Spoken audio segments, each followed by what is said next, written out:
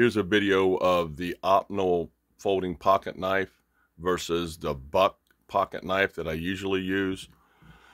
The pros are it is sharp as heck and it keeps an edge and it's easy to sharp. It's got a beautiful locking mechanism. You can see on the bigger knife how you open and close it and you turn that barrel over to lock that blade.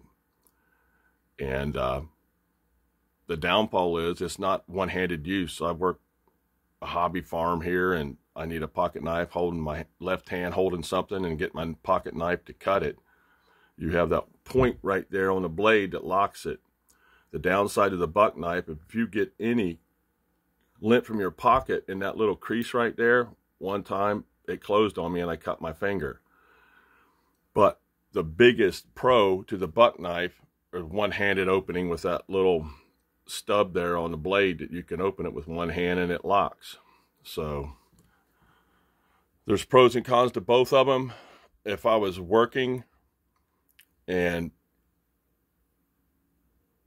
I'm going to be needing a one-handed operation pocket knife, which is most of the time, I use the buck. If I need to cut something sharp in the garden or in the fields, I'll use the Opinel knife because once you lock it, you can keep it locked and you can put it in a little sheath. But there's the lowdown. There's uses for both of them. If I had to have one pocket knife, I'd have the one-handed opening folding pocket knife. There's your review.